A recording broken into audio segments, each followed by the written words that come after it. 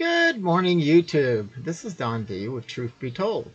And we have a few stories here that we'd like to bring before you today and see what you think about it. I don't know about you, but yesterday our internet went down here for about an hour. It's kind of annoying, but hey, what do you do? Things happen. Well, apparently it was bigger than I thought. So hold on a second and we'll just go ahead and move right into these stories. Internet outage shuts down website, apps worldwide. Fastly also supports such sites as New York Times, Hulu, and Reddit. Websites and apps around the world, including CNN, HBO Max, and Spotify, went down Tuesday after the major content delivery network Fastly had a widespread failure. Fastly also supports such sites as the New York Times, Hulu, and Reddit, according to CNN. Other major internet platforms and sites, including Amazon, Target, and the UK government website gov.uk, also were impacted. The problem is related to an outage at Fastly's cloud service provider. The problem was fixed about 7 a.m. Eastern Time, but the internet user afterward were still reporting some problems getting on the sites. Yeah, no kidding. I think it was, 10, 11 when we had our problem, so that explains that. Moving on to the next story.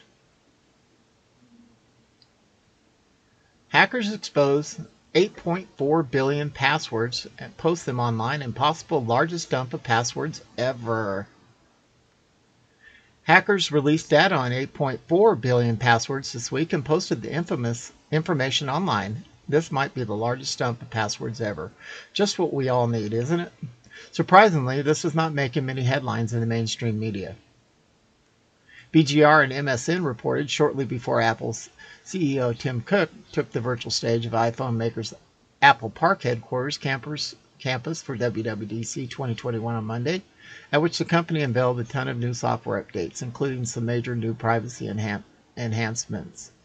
An email landed in my inbox underscoring how critical those privacy features are going to be once they roll out with iOS 15. Basically, there's been another huge data leak, this time exposing several billion passwords in what might be the biggest dump of passwords online ever. This news comes via the team of Cybernews, which reports that 100 gigabytes text file containing a staggering 8.4 billion passwords entries was just leaked on a popular hacker forum. This data set presumably combines passwords stolen via precious data breaches and leaks. It has been dubbed the RockU 2020 password leak on that hacker forum. That name was apparently chosen per Cybernews as a nod to RockU data breach from back in 2009, when threat actors hacked their way into social app website servers and got their hands on more than 32 million user passwords stored in plain text. If you're reading these words, suffice it to say you probably need to change your passwords today. Even that's because the new password leak is comparable in scale to the so-called compilation of mini breaches, or COMB, that we wrote about earlier this year. The previous compilation was essentially a giant database of more than 3.2 billion email and password pairings based on existing data that have been stolen as part of previous breaches and leaks from companies like Netflix and Link. The new linked password database, of course, is more than double that previous collection. And when you stop and consider that there are more than 7 billion people in the world, this means that there's a strong likelihood that one of your myriad passwords is very likely caught up in this leak. Cybernews is recommending that anyone who wants to check and see if their passwords are included in the database should visit the Cybernews Personal Data Leak Checker or the Leak Password Checker, where password entities from RockU 2021 compilation are being uploaded. By combining the 8.4 billion unique password variations with other breach compilations that include username and email addresses, threat actors can use RockU 2021 to collect to mount password dictionary and password spraying attacks against untold numbers of online attacks, as Cybernews notes. Wow, wow, wow, wow. Okay, moving on to the next story. Exclusive. China's biowarfare program involved in the origin of COVID-19 is linked to its military, yet its access, knowledge, skills, and fundings from the U.S. Nice. China's biowarfare program has 3 levels. There is a core secret military level consisting of military research centers and hospitals. The core layer is supervised by Academy of Military Medical Sciences in coordination with so-called civilian entities, such as the Chinese Academy of Medical Sciences and the Chinese Centers for Disease Control. Later on top of the core level are China's universities, civilian research institutions, and medical companies. Everyone should understand that in China there's no difference between the military and civilian research.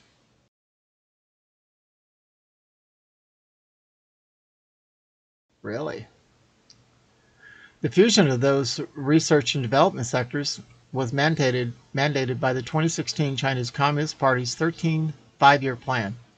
And that middle layer, which has allowed China to access international knowledge, skills, and funding, particularly from the U.S., all of which has contributed to the advancement of China's virus research, including bioweapons development. In April 2021 Gateway Pundit article, we highlighted the important contributions of veterinary and agricultural scientists to China's biowarfare program.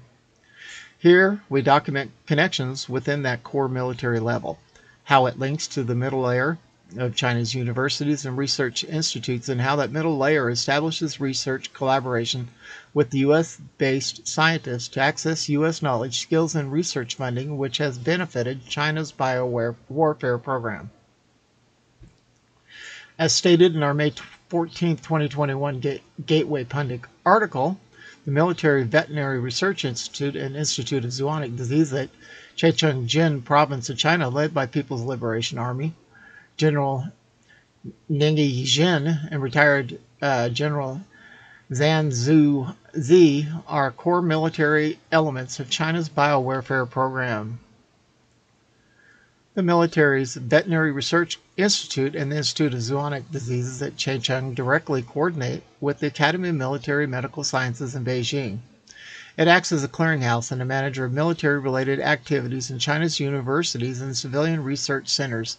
It has also led a virus collection program, as well as conducting its own research, especially in regard to mammalian and non-human primate experiments on viruses and vaccines. As described in our May 18th Gateway Pundit article, at least 4 subordinates of Zhang Zi and Ningyi Jin have been engaged in a massive domestic and international virus collection effort for over 8 years, namely Bao He, Huansu Fan, Cheng Chung Tu, and Zikwang Wu. Whew, boy, that's a mouthful.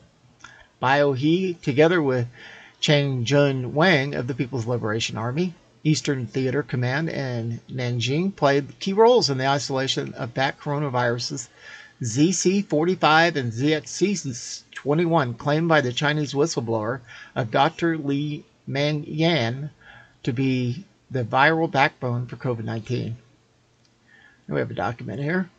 We believe that the Military Veterinary Research Institute and the Institute of Zoonotic Disease in Changchun were deeply involved in the research that led to the creation of COVID-19. The following image shows how China's core military biowarfare level connects to the middle layer of Chinese universities and the civilian research institutes, which are being managed by Military Veterinary Research Institute and the Institute of Zoonotic Disease in Changchun. And see, we've got a good list here. I'll leave this up here just for a second here. All right. And you might want to pause it to read all those names if you're interested. Colonel Zhiying Bai of the People's Liberation Army is the key link connecting the military's Veterinary Research Institute and the Institute of Zoonotic Disease in Changchun, the Military Academy of Military Medical Sciences and its laboratory animal centers in Beijing, and the People's Liberation Army Eastern Theater Command in Beijing, the source of bat coronaviruses ZX45 and ZX21. And there's the young man right there. Colonel Bai has listed his professional locations: the Jiangxing Medical Laboratory Animal Institute and the Laboratory of Animal Center of Academy of Military Medical Sciences in Beijing. We believe they're the same entity, with the newer facility having been constructed in February of 2020. Both the older animal research facility in Location 1 and the newer facility in Location 2 are within the same complex as the Institute of Microbiology of Academy of Military Medical Sciences and the People's Liberation Army Hospital, number 307. There you go. Take a look at these. They're pointed out. The final layer of China's biowarfare program is the link to the U.S. virus research programs. Most often, those connections are established from the middle layer of Chinese universities and research institutes, but occasionally there are direct connections. One such direct connection is Professor Yang Shi of the University of Texas Medical Branch in Galveston, Texas, funded by Dr. Anthony Fauci. Anthony Fauci, imagine that. National Institute of Allergy and Infectious Diseases. Pai-Yong Shi, who has also been an honorary professor at the Wuhan Institute of Virology since 2007, has conducted collaborative research including gain of function, there it is, and patients with Qingfeng Qin from the Academy of Military Medical Sciences, Hulai Wang from the Military Veterinary Research Institute Changchun, and the Wuhan Institute of Virology. It is time to end the debate about the origin of COVID, which China hopes to prolong. COVID was made in a laboratory in China. The next task is to identify those in People's Liberation Army who were involved in creating the virus and precisely how it was done. In conjunction, there should be investigation of U.S.-based scientists who may have assisted the People's Liberation Army and exposed the extent of infiltration of U.S. virus research programs by the Chinese Communist Party and the People's Liberation Army. Lawrence Stillman, Ph.D., was retired from an international career in business and medical research with 29 years of service in the U.S. Military Reserve and a veteran of Afghanistan and Iraq. I don't know why I read that. At any rate, let's go on to the next one here.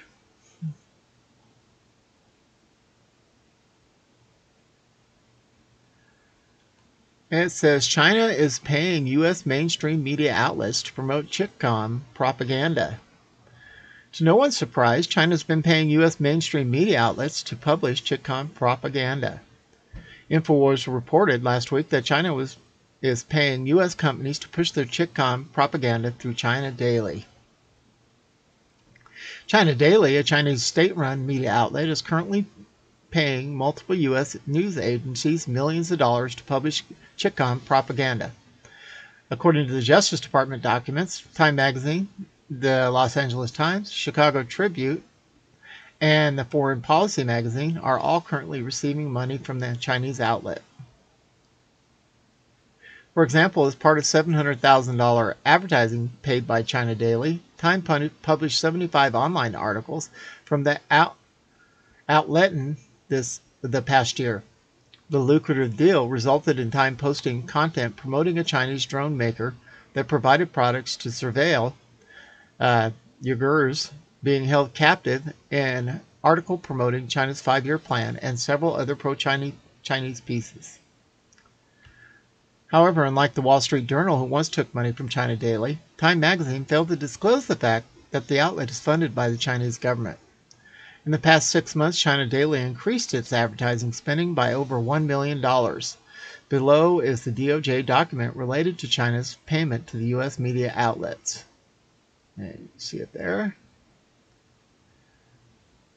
We've observed over the past few years how American media has pushed Chitcom propaganda. A year ago, we reported how U.S. media was pushing the narrative that COVID came from a wet market. This was important to China. If COVID was an event that happened naturally, then China would claim they were a victim too. If created in a lab, then China is liable for millions in damages. Interesting. Okay, I'm just going to click on this, and it says, at any rate, that's about all we have for today. Thank you for stopping by and listening for what we have to say here. And come by again. Be sure to subscribe and be sure to thumbs up for me if you would. And this is Don V, broadcasting out of beautiful Arizona, where I think we're going to be like 87 today. under sunny skies. And that's about all we got to say for this report. Look for another one later on this afternoon. And we are out of here.